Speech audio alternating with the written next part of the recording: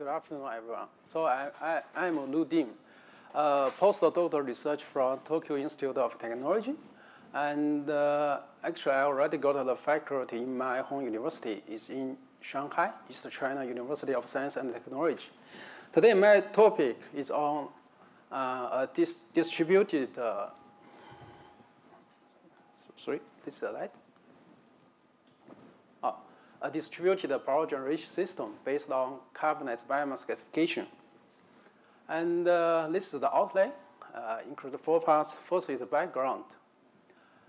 In Japan, due to the special geologic structure, the natural disaster like a tsunami, like an earthquake, oftentimes occurred there. Nevertheless, there are still a lot of houses built by wood. After this natural disaster, there are a lot of waste wood will be remained. Actually, besides the waste wood, there are also a greater amount of waste, food waste, also residue. How to rationally utilize this waste biomass has got more and more attention in Japan. So our concept consists of 2 parts. The first is the biomass pretreatment, which includes the carbonization and the densification. The second is the gasification and the power generation system. Also, the biomass and the waste power generation system are becoming more bigger and more centralized. Mobile is still the trend of the modern technology. The small-scale distributed power generation system, there are big needs of this technology in the disaster area of the developed countries and in the unelectrified rural area of the developing countries. For this project, our target is to realize a 100-hour continuous operation in the open field. This slide shows some basic difference between biomass and coal. Also, these 2 carbonaceous materials experience a similar reaction stable during the thermal conversion process, include devolatilization to char and volatiles, and the combustion of the volatiles and the char. However, there are still significant differences between these 2 solid fuels, like the biomass parallel discussed earlier. And there are also several severe challenges for biomass utilization, include the fouling problems and the irregular particle triples, which will affect the feeding issues. Also, for some biomass, they also contain a high water content. For our project, because we are more considering for fixed bed gasification, so we are focusing on how to improve the mark density, the energy density, and the solid strength of the solid fuel for the stable operation of the system. So this is the second part. This is the whole system. So the biomass first experience the carbonization and the crushing and the densification. And for the carbonization system, so here is the structure of the carbonizer, which are consisted of 2 chambers. The left side is the carbonization chamber, and the right side is the combustion chamber. So at the beginning, we input 10 kilogram wood here for ignition. And the hot gas will go through the jacket for heating the system. And we keep input wood until the temperature of the carbonization chamber reached around 200 degrees C. And then the volatile metal will release from the carbonization chamber. And this combustible gas will enter in the combustion chamber for burning. And this heat will be utilized for further heating. At that timing, no more wood was needed for the heating. So this is almost energy-free system. The total wood consumption in the combustion chamber is around 25 kilogram wood for 1 batch test. After carbonization, we utilize the polyvinyl alcohol solution and bio-oil as the binder for densification. And then the densified fuel was gasified in this updraft fixed bed gasifier. And then goes through the purification system, and then the clean gas go to entering the engine for power generation. the output power is around 30 kilowatts. So this slide shows the detailed composition of our gasification and the power generation system.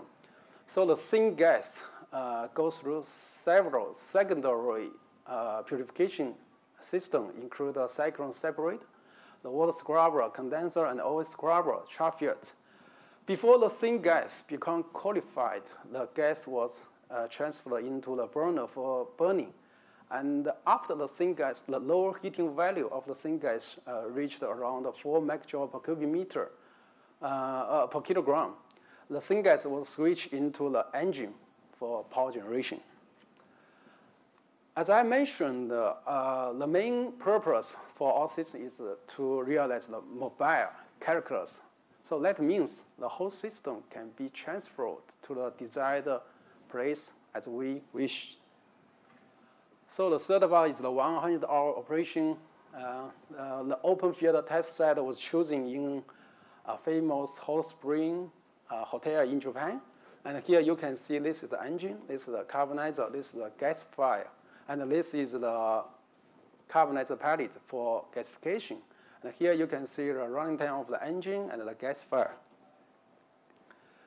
These two tables shows the basic analysis of our feedstock. For this project, we adopted the wood waste and the food waste as the raw feedstock.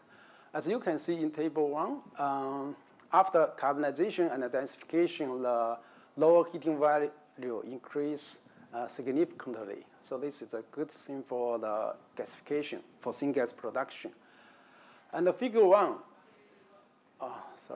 So figure 1 shows that in most stages, the system was kept stable. However, the system was still shut down for twice during 70 to 80 hours due to the blockage of tar. And the figure 2 shows the syngas quality. So in most stages, the syngas is still quality, with a high quality for power generation. And the figure 3 shows the pressure loss of each facility. So we can see for water scrubber, for each facility, the pressure loss increased sharply after 60 hours. Figure 4 shows that the tar remove efficiency of each facility. So the tar concentration from the outlet of the cyclone separator was around 5.5 grams per cubic meter. Actually, for the raw biomass, if the updraft fixed by the gasifier was adopted, this value can reach around 15 to 100 grams per cubic meter. Because we utilize the carbonized fuel, so this value is already low. But after purification,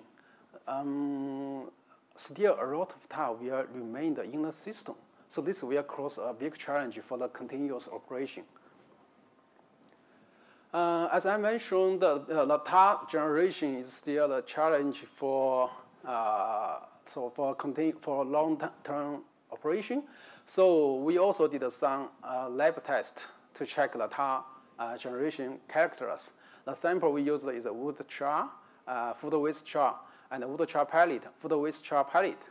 These two pellets, we utilize the bio oil as the binder. And the temperature is 700 to 900 degrees C, and the holding time is 30 minutes. So here I only show the tar generation performance. So you can see in this figure, the food waste char present a higher tar concentration, and after the densification, the tar generation increased, for both feedstock increased greatly. So this means that the new CO2 preventer should be tested for the densification process of waste wood for stable operation. So this is also our next planning to find another suitable vendor. The last part is the remarks and the applications. So technically, this distributed power generation system based on carbonized biomass gasification was feasible. And also, it's environmentally friendly when considering the gas, the solid, the liquid waste. Because for the gasification part, the main solid waste is from the bottom of the gasifier. For this solid residue, the carbon content can still be around 30 to 50%. So we utilize this solid waste in the combustion chamber of the carbonizer for burning. So the final solid waste will be the ash. And after evaluation, this ash can be utilized for soil abandonment or fertilizer. This depends on the low feedstock we used. And for the main liquid waste is from the water scrubber. Because the water scrubber will clean the syngas, will remove the dust and the tar in the syngas. So we utilize this wastewater for the densification process as the water. Yeah. And for the gas, is from the engine. Outside of the engine, the temperature is around 300 degrees C, and the CO concentration is around 1,000 ppm. So we are concede to reuse this exhaust gas in the gasifier for further increase the gasification efficiency.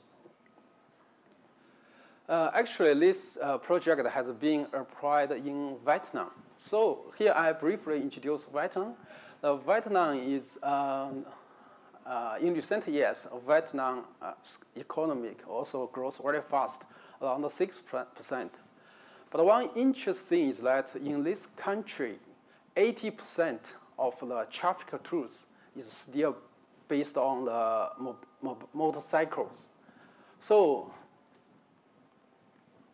here, this is the video I took in Ho Chi Minh City. This is a very high developed city. So on the first day, when I arrived in Vietnam, when I tried to cross the road without the traffic light, it's very, I feel very confused because a lot of motorcycles come from one side. It's very dangerous, I think. So I seek the help from the website. They just said, the only comment is that you just keep the same speed, not fast, slow, not fast, slow, then you will be safe. So this project is based on this background. One company, they provided this proposal, want to reduce the amount of the motorcycles by this joint project. So this is a trade solution for energy production, the waste treatment, and the CO2 reduction because less few motorcycles in the future. Firstly, we utilize the MSW, solid waste, and use the same gasification and power generation system I introduced previously for power generation. And then we use this electricity to charge the electrical vehicle. And this EV can be utilized for collect the solid waste again. And also they can be applied in the commercial community. So I think this is a good business model because they have the income from the waste treatment, and also they can get the income from the selling products like electricity and also fertilizer. And also now with the development of technology, the labor cost, utility cost, capital cost is all reduced. So the most important thing is that this is a good thing for the energy, for the environment protection. Yeah. So this is my presentation. Thank you.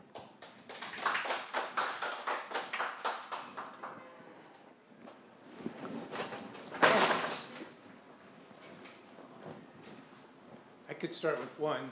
There's some benefits for the mobile unit versus a stationary one in terms of being close to biomass, presumably. Are there costs based on your study? Is it more difficult, more expensive to make this system mobile than to have it stationary? You mean like something like the economic analysis? Yeah, it's just your sense about it. Yeah, actually for this project, because it's supported by the Ministry of Defense in Japan, so the target is to realize the energy production in the disaster area.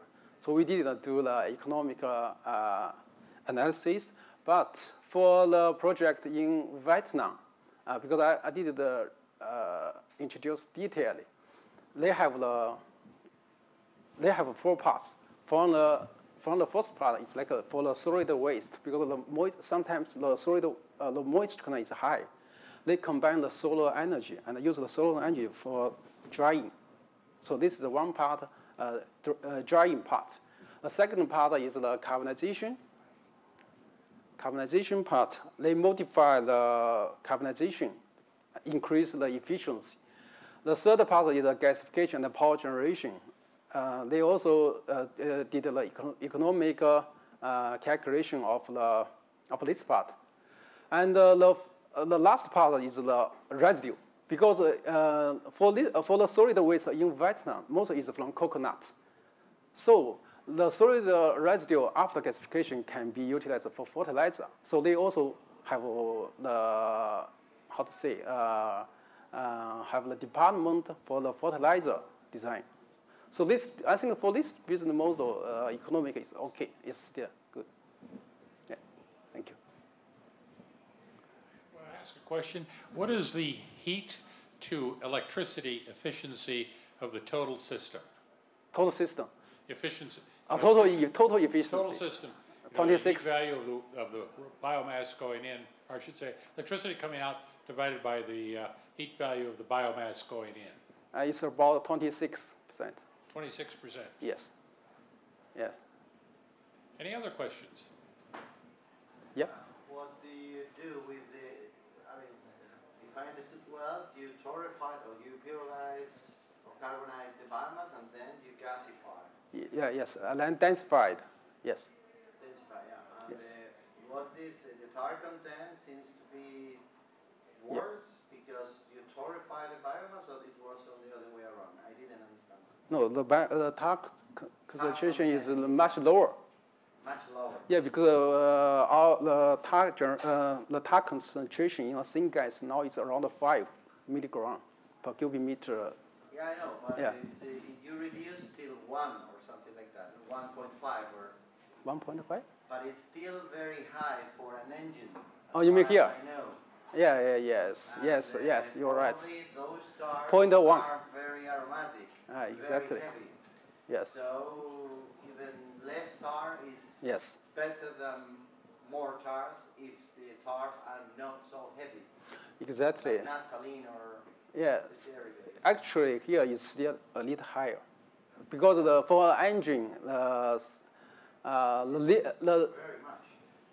0.1 is acceptable, because the main reason is we utilize the bio oil for gasification.